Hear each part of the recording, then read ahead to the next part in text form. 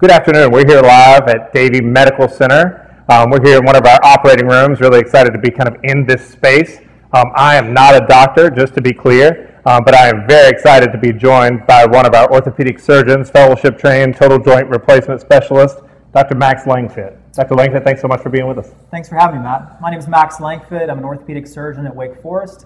I specialize in joint replacement surgery, so hip and knee replacements. I'm glad to be here. Awesome. Yeah, thank you so much. So tell our viewers, before we jump into the real meat of this and talking about joint replacements and maybe some advice for them on that front from a clinical standpoint, tell us a little bit about yourself. Where were you trained? I think you had some training here locally. I did. Tell the crew a little bit about who you are. So I grew up in Pittsburgh, Pennsylvania, and I came down here for undergrad at Wake Forest and really enjoyed my time here and stayed here for medical school and residency, and spent a year in Boston doing specialized training for fellowship and hip and knee replacements, and was able to come back. So I was fortunate to have the ability to come back here and practice, and probably spent more than half my life here now in Winston-Salem. It's a great place to be, and big Wake Forest fans, so there you go. Happy to be back here. I am too. I wore this for your sake as well. I knew you were a Deacon fan, so we're both excited about Steve Forbes, and hopefully one of these days we'll get back to sports, right? Yes, looking forward to it. All right, so let's talk a little bit about joint replacement. Let's see if there's some questions we can answer for folks here on Facebook Live. One of the things that I know you get asked a lot, we hear from the community a lot, is how does this deterioration happen? How does the body get to the point that your joints and your bones start to deteriorate? And how do we know when it's time to come see a specialist like yourself? So joints can start to hurt from several different conditions. Commonly, it's osteoarthritis, psoriatic arthritis, avascular necrosis, which is decreased blood supply to the hip, inflammation in the joints. Those can all cause pain in joints. Okay. Usually what happens is patients start to develop swelling in the joint, pain in the joint, some warmth in the joint, limited range of motion, and commonly, unfortunately, their activities start to be limited too, and it causes them pain, and they stop doing things they enjoy doing because of the pain. A lot of these things are multifactorial, so there's several different things that can cause arthritis, for instance. So it's partly genetics, it's partly wear and tear, it's partly aging, old injuries, traumas, things like that. Inflammation in the body can also lead to worsening arthritis as well. But it's a stepwise process, and over time, as we all age, our joints do start to wear down. And we talked a little bit as someone who could lose a few pounds myself. We talked a little bit about weight being a factor in that also, right? That can be a role. It can be a factor. So certainly, every pound of pressure, every pound we have in our bodies is 4 pounds of pressure on our hips and knees. Wow.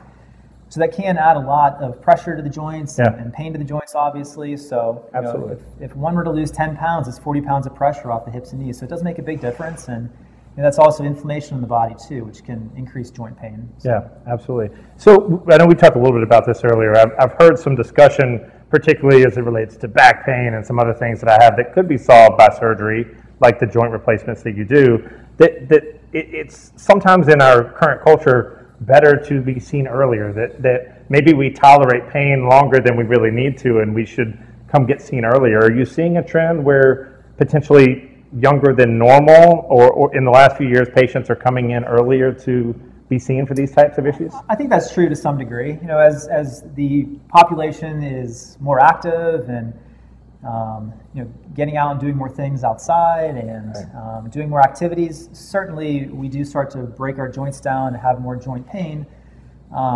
earlier in life. Right. That doesn't mean that patients who come in who are really young, we have to jump to a joint replacement surgery. That's certainly not what we're doing. We want to do the right thing to treat a patient's pain. So we always start with non-surgical things first, and then the last resort option is a joint replacement surgery. So, but maybe the takeaway is just don't be scared of coming in and having a conversation, because we're going to find the best option for you. Right, exactly. Based on the pain you're dealing with. Right. We're not scary. Coming in for an exam is a great thing to do. Always happy to see patients and make a diagnosis and help the best way possible. And especially here at Davie, right? Especially easy here at Davie, right? Patients love Davie. Our staff is great here, and everyone loves Davie, so we're lucky to have this facility. That's awesome. So we wanted to talk a little bit more, Dr. Langfitt, today about the option of outpatient joint surgery and the fact that our team here at Davie, our team of surgeons, who I think you're going to talk a little bit about, all do these, at least have the outpatient surgery option available. Tell us a little bit more about that and the advantages of being able to have an outpatient surgery versus an inpatient. Yeah, so at Davie Medical Center, our team of orthopedic surgeons specializing in joint replacements, we are doing outpatient surgery now, and this is a pathway we offer, and we're going to continue to build on this pathway for patients. You know, our team, not just myself, does these, but Dr. David Pollack, John Shields, Johannes Plata, we're all doing these outpatient joint replacement surgeries, so hips and knees. You know, it's funny to think back, it wasn't even that long ago that patients who had a joint replacement were in the hospital for weeks sometimes.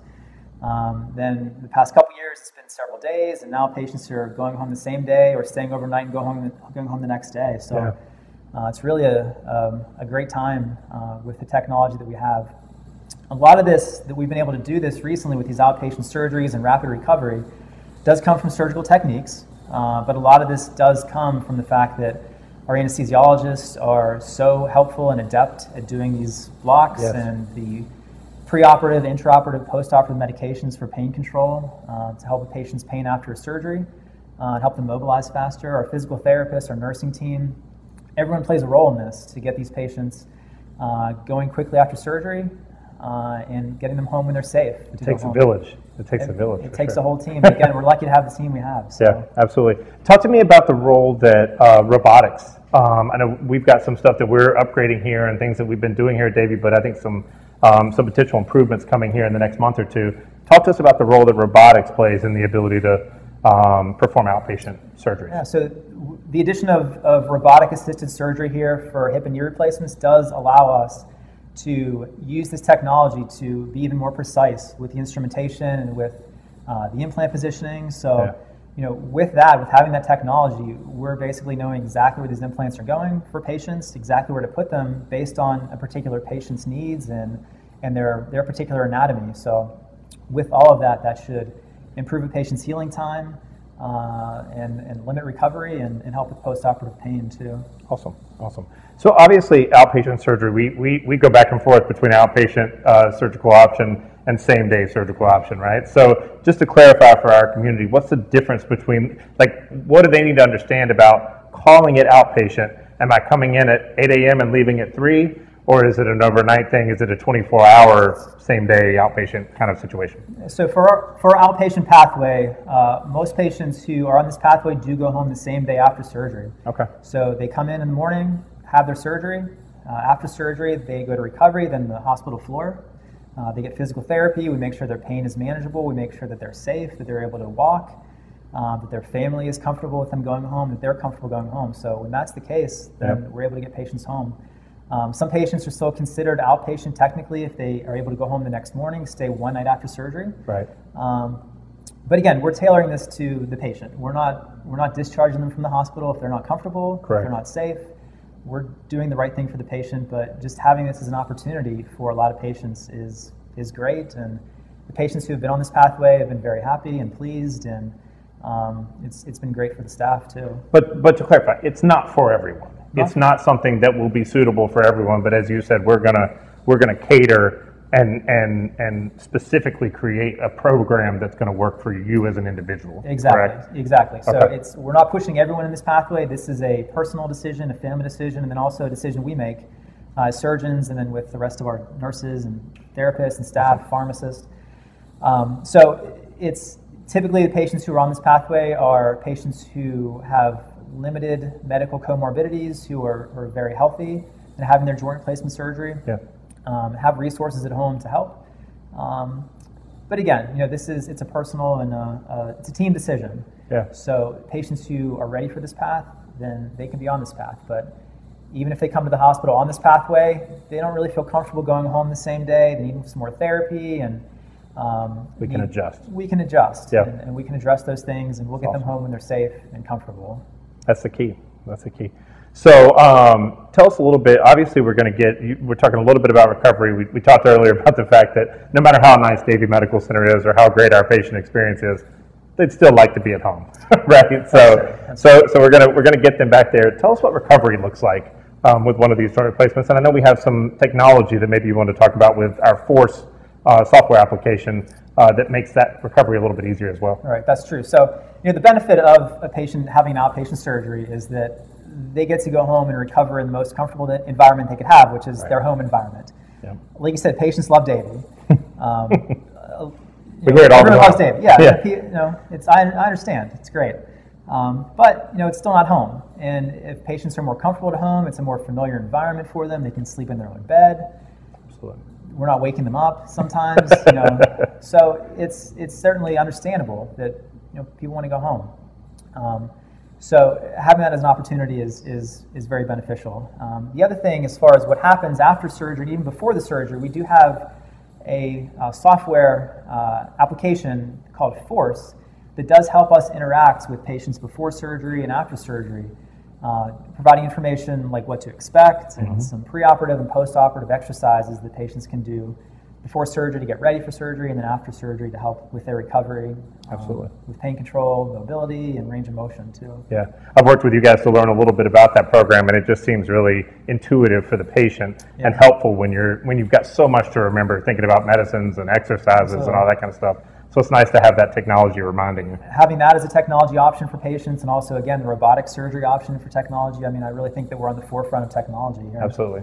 That's one of the things we're proud of with Wake Forest Baptist Health and the School of Medicine and all the research we do. It's just, state-of-the-art techniques and procedures that we can do. Absolutely. It's really exciting. So obviously we're here in the OR. We're masked up, not just because we're in the OR, but also because there happens to be a pandemic going on outside of this OR. And we want to make sure that we're encouraging our community and our listeners to wear a mask when you're out and take those precautions that all of our specialists, our infectious disease experts are telling us is necessary to help stop this pandemic that we're going through with COVID-19. But tell us what our patients need to know about what we're doing here at Davie Medical Center to make sure they're safe when they come here for procedures or for clinic visits, because we know there's people out there that are hesitating to come get. I heard a story 3 weeks ago that somebody had a knee done and they were feeling great, and their other one was going to need it, but they were waiting because they were nervous. So put those people at ease. Yeah, that's totally understandable. Fortunately, the system we have set up here is that we do screen every patient before they come to the hospital, whether it's for a clinic visit or for surgery. Absolutely. We're obviously all wearing masks here in clinic, in the operating room, outside the operating room, wherever we are in the hospital, we're wearing masks and keeping this as clean and as safe as of an environment as possible. Keeping this really a clean hospital and pretty much COVID-free in this hospital, knock on wood, and we're able to continue that. We've been fortunate so far, we've been able to do that. And I think part of that, again, is because of our team approach and taking every precaution we possibly can. But the other benefit of the outpatient surgery pathway is that it's understandable patients do not want to be in the hospital. They want to get home, and having this as an opportunity allows patients to go home. So, for the foreseeable future, we're continuing surgeries here, we're continuing clinic visits here, and keeping this, again, as COVID-free of an environment as we possibly can, and we've been fortunate so far to do that. Absolutely. And as you mentioned, we're all wearing masks. All our leadership is wearing masks across the entire Wake Forest Baptist Health System, and we're also mandating that all of our patients and families that come in are wearing masks. So definitely trying to keep that clean environment consistent for everyone that comes to see us. That's right. Make sure that they know we're taking care of them, not just clinically, but also in relation to the pandemic. Of course. That's awesome. Well, I can't tell you how much I appreciate you taking a little bit of time to be with us. Thank you. It's great to be in the OR. It's a nice, fun setting. I get to pretend I'm a doctor for a day. Even though y'all are the real experts. But thank you so much for being with us. Oh, thanks for having me. I really appreciate doing this. And thank y'all for being with us. We want to let you know if you need more information, if you'd like to schedule an appointment with Dr. Langfitt or one of our other joint specialists, orthopedic surgeons, or any of our doctors within the Wake Forest Baptist Health System, you can call 336-716-WAKE.